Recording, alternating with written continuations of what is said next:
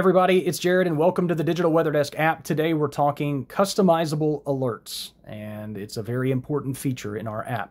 This is the home screen. You're going to click the alerts on the bottom left-hand side, and it's going to bring up your alert screen. For me, it's blank.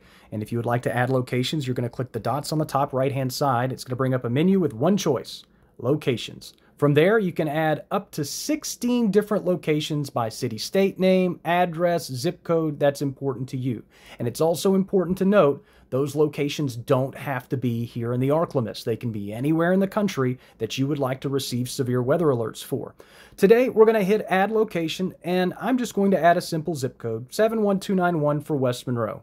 If you have multiple locations, I suggest adding names, your church, your office, and designating each location so you can tell which alerts are being sent to which locations. And so that can get confusing if you have a lot of different locations enabled. From there, we move down to the safety net alerts. By default, every alert is enabled. You can disable them all, or you can enable them all. And again, by default, they are all turned on. The next option is the silent push disabled. And if you were to enable this, you will not receive any alerts from this app for the designated time here, which is 11 p.m. to 7 a.m. Obviously, if you don't want to receive alerts in the middle of the night, it would be important to have that turned on. But it's also important to remember you would not receive any alert for tornado watches, warnings, severe thunderstorm watches, and warnings during the night if this is enabled. So what I suggest is disabling that and then scrolling through all of the different alerts and unchecking the ones that you don't want to receive. Most of these you're never ever going to see. I don't recall ever receiving a snow squall warning in the ArcLMS. But as you scroll farther down, you see our flood watches and flood warnings, tornado watches and tornado warnings. Obviously, I would leave those turned on. There are the system-generated messages, messages from trained personnel. That's me. I'm trained personnel. You can turn those on and off.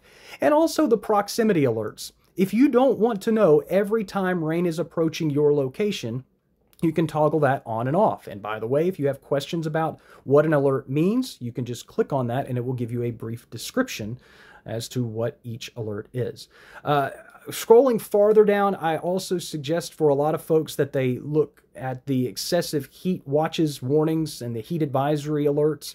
A lot of those are issued in the middle of the night or in the wee hours of the early morning, sometimes by our National Weather Service offices, and sometimes that can wake folks up and make them rather cranky. So again, consider maybe disabling those if you don't want to receive those in the middle of the night.